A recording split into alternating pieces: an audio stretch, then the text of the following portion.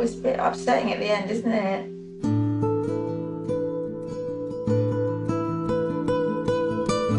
It was always going to be a tricky film because it's dark, you know, someone dies and because there is a big machine and an industry at play and there's money, there's a big mega amounts of money, and as we started to talk to all of the individuals, I could see there was a lot of anger, there's a lot of guilt, there's a lot of feeling there. So it was trying to find the right balance where, you know, you just let the story tell itself.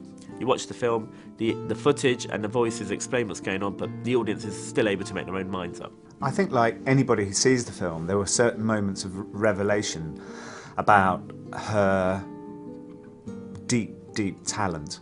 Her voice, of course, you know, it's a great voice, but there are times when she sings where even now when I watch the film again, I'm completely struck by what a resonant voice, how powerful that is.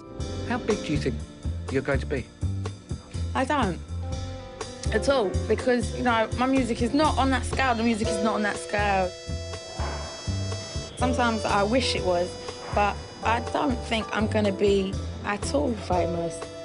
If this were a fiction film, there'd be like a key moment that changed her life or whatever. With the real life, my God, there's 500 reasons why things turned out the way they did, and, you know, we've put in a few of them in the movie, but there's even more. So, you know, you realise that she had bulimia from a very young age. You realise that her mother says, you know, she wasn't able to be motherly to her. Amy herself says her father wasn't around when she was growing up. And all of that, somehow she finds her way through by writing. Writing and performing gives her a release and gives her a way out of feeling down. The problem is when those records become hugely successful, they create their own problems because people that she's broken up with, that she's written about, suddenly are back on the scene because she's rich and successful now. Other people that maybe didn't pay much attention to her, suddenly back around again. And there's an entourage, you know, there's people that hangers on. And I guess the big thing happened was that the media changed. You know, she happened to be the person that was the biggest star at the time when the media went digital in this country. You know, and you've got different news organisations fighting one another, phone hacking's going on in the background, and then you've got this girl that just keeps providing them with photos and material and keeps doing something or another, and people around her selling stories. And this is, you only see this when you connect all the footage up and you realise everyone was a part of it, everybody was making money.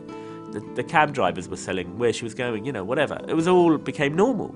It's mayhem.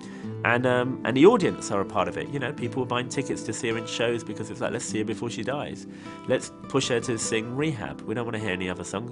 She's sitting there with, you know, a huge glass of wine singing Rehab. People were clicking on those YouTube videos. People were sharing them on Facebook. That's what, it just became normal. The comedians making fun of her. This whole media circus was built around this kid that, you know, had problems. You know, the honest truth is she had a mental illness. I think it's not so funny when you think about it that way, but nobody seemed to notice or care. I don't think I knew what depression was. I knew I felt funny sometimes and I was different. I think it's a musician thing. That's why I write music. You know, I'm not like some messed up person, you know. There's a lot of people that suffer with depression that don't have an outlet, do you know what I mean? Can't pick up a guitar for an hour and feel better. She became this sort of, you know, the butt of this kind of tabloid bad joke towards the end of her life.